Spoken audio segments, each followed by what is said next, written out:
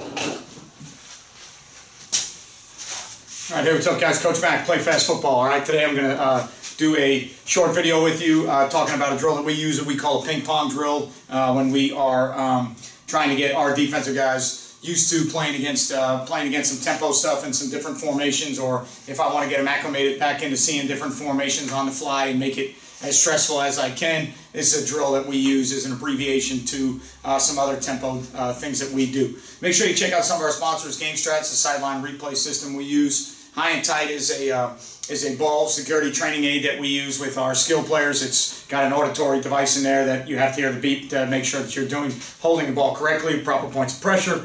JustPlayFB is the digital software that we use to diagram plays if I'm speaking at clinics or if I'm doing anything with webinars or podcasts or anything where I might need video clips that go on videos or diagrams. I use JustPlay for my presentations.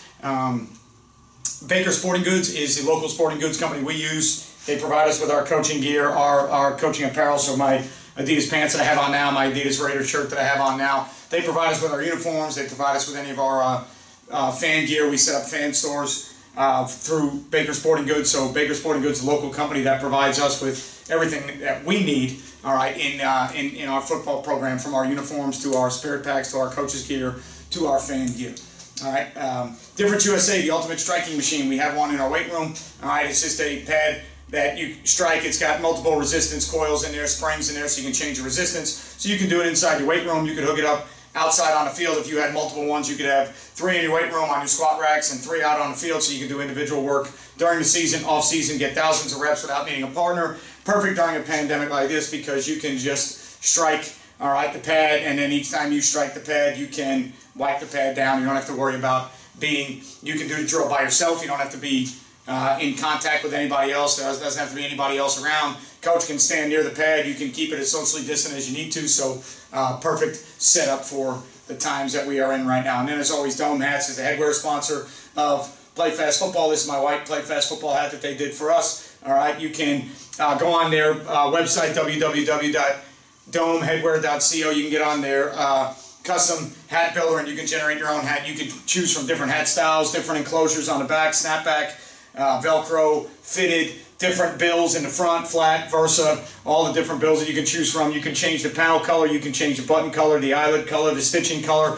Generate your own, whether it be for your business, football team, baseball team, any athletic program, staff, administration, whatever it is, you can generate your own hat custom with a logo that you build, and you build it your way. So make sure you check out Dome Headwear. All right, so when I'm talking about this ping pong drill, all right, what we do is, and for us, this is a drill that we do when we are trying to put some stress on our players to get lined up quickly, to get from position to position while getting a call. So we are training their eyes to go from, all right, one spot to another while getting their eyes to the coach to get a call and getting the call on the fly and then lining up to a formation. So we do it with spacers, all right? And right now we're talking about a time where we don't really, going into the second round of the playoffs, we don't want to be repping 2 scout groups versus our defense and with live plays and getting all those reps live, because we want to make it through to the game Friday.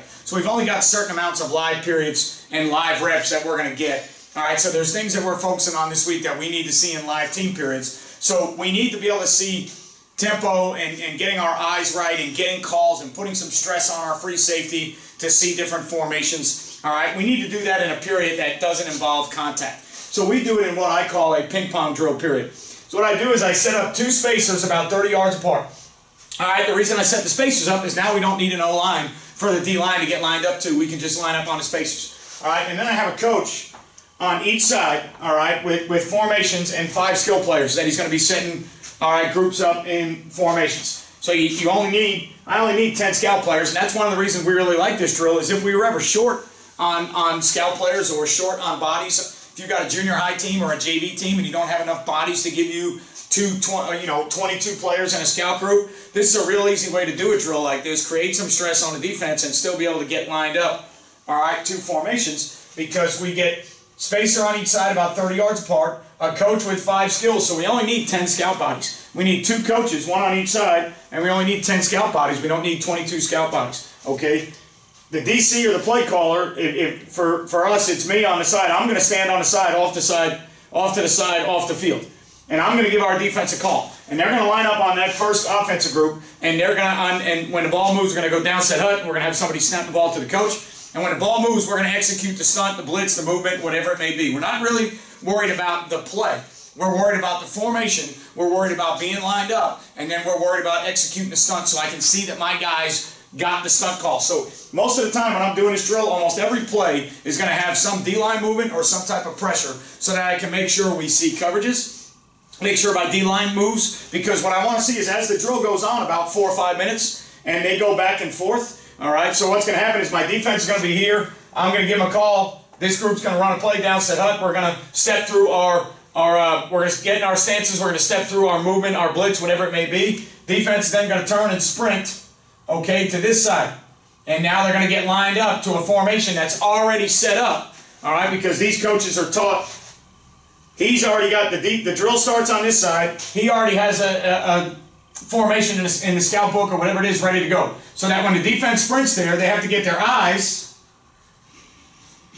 to the coach. So I need them to sprint one way while getting their eyes to the sideline, because that's really what football is. You're trying to get lined up to the next play. When you find the next play, you need to get your eyes, because we don't, all of our guys on our defense look for our signals. We don't huddle up. We don't make, all right, calls. Our guys look for our signals. So these guys got to learn how to sprint with some type of sense of urgency to get to this spacer while they get their eyes to the coach or the coordinator to get a call. And now that they're running this way, they've got to be able to line up and execute that call versus whatever the set may be. And I try to get my coaches here, all right, I try to make sure that we are carrying different formations so that I want this coach to have something that is 10, 11 or 20, 21, 22, whatever it may be, and I want this guy to have similar formations, all right, so that as we go back and forth, we're not just going back and forth to all 10 personnel. We're not going back and forth to all 11 personnel at all. We're trying to change it up, because the idea is we want to stress the free safety making the coverage calls and the weak side safety away from the free safety making the coverage calls, all right, and then with the line, we want to stress if we got different fronts or we need to be lined up differently to tight ends. We got the spacer down, you got skills. Anybody that's outside that tackle box at tight end, now we might need to see a different front. If we're trying to set the front, all right, I need to put the stress on that Mike linebacker that as he's running down, he needs to see the formation and where we're going to set it, and he needs to be making a shut call as we're running down. He needs to be making that shut call, and our guys need to be moving to that shut right, shut left call. I may give him field boundary, whatever it is. I got to give him, all right, a direction to set the front, and we got to get a call so that our free safety can set the coverage based on what the call is. So we're working against tempo. We're not working live against tempo, all right? A lot of people, and myself included, earlier in the year, if I had enough bodies to do so, you would have your defense work against 2 different scout groups that were rifling plays out as fast as possible. So a scout group would want to play while the other group is already in the huddle getting their play. All right, when that play's over, your guys get lined up as quick as you can. That other scout group comes out, they're ready to go while the other scout group is getting a play. All right, so that's the way with live reps you would execute trying to work on tempo, is you would have 2 scout groups going against your defense. Well, at this time of the year, I don't really want all those bodies going. I don't have all those bodies going because I'm trying to make it through. All right, we're now in 10th game of the season, 12th to 13th week of the season, okay? Round 2 of the, or round, however you want to look at the playoffs, play-in, round 1 after the play-in, however you want to look at it, we're now in round 2 of what the state set up as a playoff system.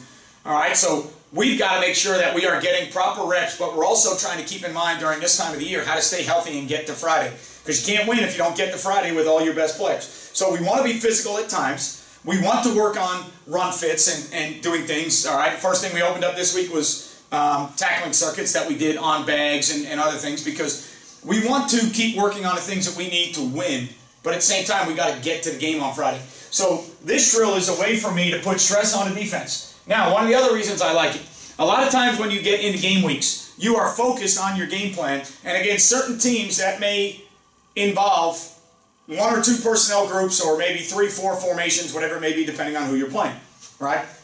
I like to do this drill so I show every formation that I can think of from every personnel group so that our guys have to at least remember how to line up to it, so if we see it again in a week or 2, it's not foreign to us. Because I don't know about the kids you have in high school, but the kids I have, if we get away from something for a week or two and we don't go over it, rep it, do it, if we see it again in 3 weeks, our kids, it's almost like we forgot sometimes how to play what we played 3 weeks ago.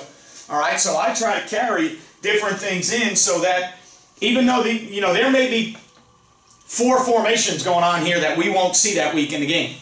All right, I'm not worried so much about the fact that we won't see those in the game. What I'm worried about is making sure that during this 10-minute period, we can line up to those things in case we see them again eventually down the road. All right, so we're working on stressing the defense. We're making our guys run. 2 days ago, we did the drill on a Monday, all right, and we were missing 1 or 2 D linemen from the practice that weren't there at the time we did the drill, all right, and when they got to practice, by the time they got to practice, okay, the 1 defensive lineman that we had going was so gassed from doing this on air just because of the tempo, the pace, and the stress we're trying to put on those players. All right, so he went 10 minutes without a backup, and you got to remember, this is 30 yards every time. So this is 30 yards to 30 yards to 30 yards to 30 yards, trying to get them to sprint and run, and then the scout group starts to up the pace, so as they're running there, getting the call, as they're running the line up, the coach is already going, hey, down, set, and he's starting to get that sense of urgency, so we try to pick the pace up to get these guys to understand it is stressful. Playing against tempo is stressful, but we got to teach them to be able to get calls, get lined up, and then get your eyes right, okay? So what happens when you play tempo teams a lot of times is you have trouble getting lined up, trouble getting calls, but then your guys start to panic because they can't get lined up and they can't get calls, and then their eye discipline goes crazy and they start doing their own thing, at least I know in my experience. All right, so we've got to try and make this as stressful as we can without making it live. All right, like I said, there are other ways to work against tempo. Early in the year, we would do it versus 2 scout groups. Right now, where we're at this point of the year, I don't want to use my offensive starters, all right, in a scout group and risk getting anybody hurt. So we're using JV guys that we called up and backup defensive guys. So we really don't have enough for 2 scout groups. So this is how we stress the defense with what we call our ping pong drill. 2 spacers, 2 coaches, 5 skills on each side, so you only need 10 skill players. Line up with a call, execute the call, all right, going through the movements of the stunts. Everything I do in here is either a D-line movement or a blitz. Get the coverage calls right. Make sure the free safety is right. Make sure the weak side safety is echoing. Make sure the corners and the linebackers know what the coverages are. Make sure we know where to set the front, how the front needs to be set. Stress the defense by making them go back and forth while getting calls and then lining up the formations. This is a great little cheap and easy drill, guys. It's not revolutionary. It's not cutting edge. It's just a cheap and easy way to get your guys moving, to get them getting their eyes to the side for a call while then getting their eyes to line up, getting them to think about multitasking. I'm running, all right, I'm running to the ball, I'm looking for a call, I'm then looking at the formation, getting lined up, listening for shut calls, getting them to do all the things that they're going to need to do in a game setting. All right, so easy little ping pong drill, easy to do. You don't need 2 scout groups. You can do it with just 10 skilled players, 2 coaches. Not bad for conditioning depending on how up-tempo and how long you want to do the drill, but a great way to stress the eyes, all right, and the mental process of lining up right and your defensive procedure of how to get calls and how to get lined up and how to make coverage calls and how to shut the front. So it's just really good to stress in a really cheap and safe, easy way to stress your defense and put that stress on them that they need when they go to play up-tempo teams. Okay, so I appreciate everything you guys do for Play Fast. Thanks for watching the channel. Make sure you click that subscribe button. Make sure you turn the notifications on so you know every time we do a video. Make sure that you leave a thumbs up or a thumbs down whether you like the comment or don't, so we know what comment to do, what content to do in the future. And then, as always, leave a message or a comment in the comment box. I respond to every comment that gets through that's not spam or junk. Once I see it, I try to respond and get back to everybody and communicate that way. All right, so if you're still playing, good luck this week. If you're starting football in January or sometime, hopefully you get there, good luck. If you missed your season and you're going to be back in the spring next year, good luck, stay safe, do all the things we need to do to make sure that we can get, all right, the world back to the place that we once knew it, all right, and make sure that you are doing your part in doing all of that to stay safe, all right? So wear your mask, do what you need to do, stay socially distant. It is what it is. We can't change it.